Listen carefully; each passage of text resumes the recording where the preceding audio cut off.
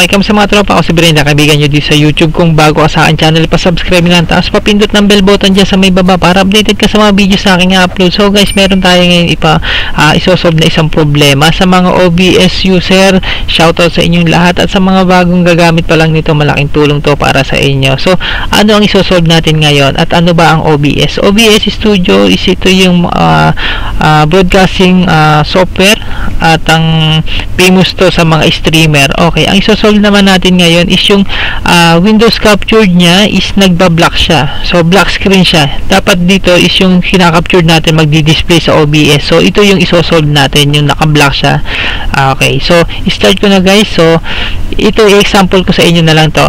Itong browser na to is nandito ako sa may channel ko sa YouTube. So ito yung dapat kong ilabas do sa OBS ko sa Windows, na i-capture ko sa Windows. Okay, so open ko lang yung Windows capture OBS. Okay, yan guys. Okay, so ito na yung OBS ko. Ayan. So dito sa OBS, sa scene mag-add tayo. Papakita ko sa inyo na naka-block siya. Okay, Windows captured.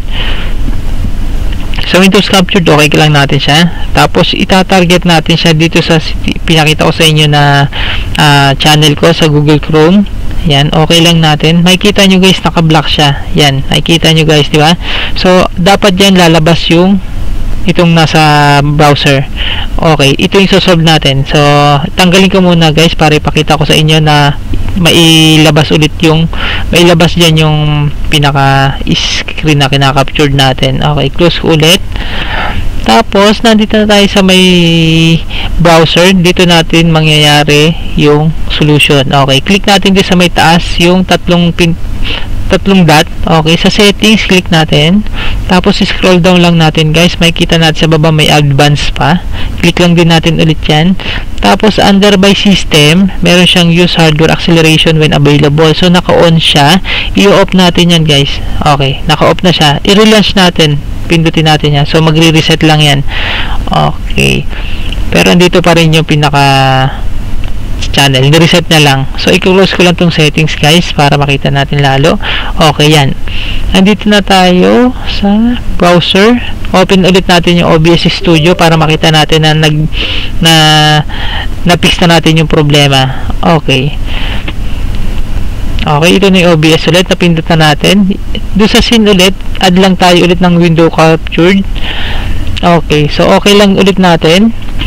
Tapos yung i-target natin dito sa Windows, dito yung yan sa Google Chrome ulit, doon sa may YouTube channel ko.